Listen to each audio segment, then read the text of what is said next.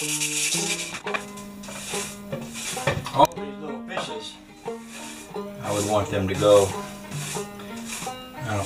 Most of them are about halfway unglued, and I don't think that they're.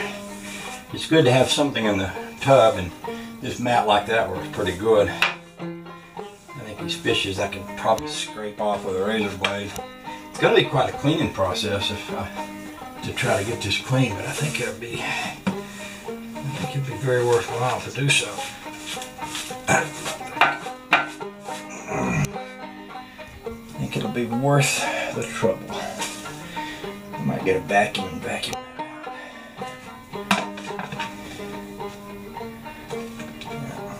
I'll be getting that stuff all over me and everything else when I get over in there. So I don't know if I made a video of this old, these old faucet plungers or not. But this one has a screw broke off in the end of it. This one has the entire notched end of it broken off. I went to town the other day and I ran across this. It looks to me like it's a replacement for this. It looks like it's fittable. So what I'm going to do is I'm going to put it in place, and I've actually got hot water already hooked to this. And the way this is set up, somebody made a comment about the this part down here had a thing that looked like a shower head, and it did. We weren't using this for baths unless in case of an emergency, like when Trish broke her foot, we used it then. But I had a shower head down here I could cut off, and I had one up there I could cut off. So what I'll do is I'm going to screw both these in and turn them both off, and then put both those shower heads on so that I'm aiming the water down into the tub. And then I'll turn that water valve on and we'll see what we got. We'll see if we got a leak there. I'm pretty sure, I believe this piece of copper pipe is broken. But I might be wrong about that. It might be okay. But I was thinking I could come up from underneath and attach to it. I don't quite see what I'm doing here. But I thought it'd be neat to keep that part of the old fixture there if I could. That sure makes the I like the idea of having handles. I don't like turn shower much. Don't like them. Don't care for them.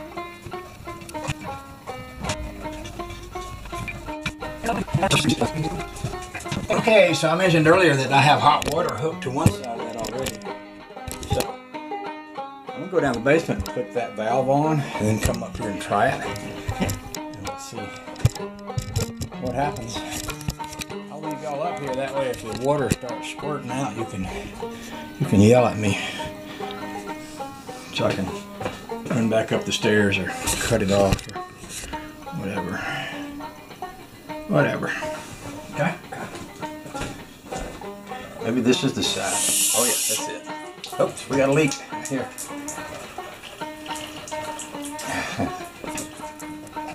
Let's try this again.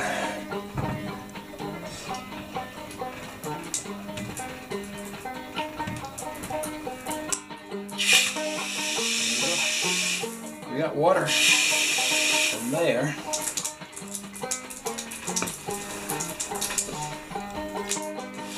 We have water here.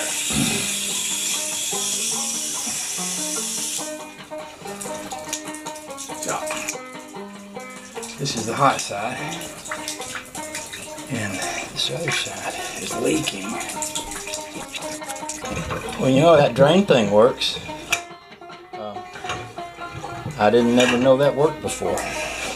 Must not have been hooked up properly. That's interesting. Well, this one has the old piece stuck in the end of it there. The piece that broke off is inside of this one. I wasn't planning to use these handles. They work well enough for test purposes.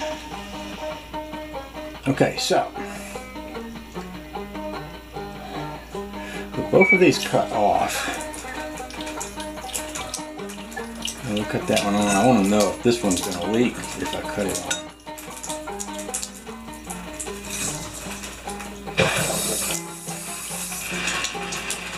Yeah, I think what's happening is water's coming through and going back down that pipe down into the basement, because that side is still not connected to anything. I'm gonna cut this side off. And we'll go down to the basement, or I'll go down to the basement. And I wonder if I can get a screw down in there and pull that out. Not that I plan to use these, but until I get some, I might want to use them. And you know what? Now that we've kind of figured out that that works, I may put that old turn handle back on here that we had that used to operate this. I thought that was a pretty neat setup. It wasn't correct. It's good to know that it works better than poking it out with a sharp stick, right?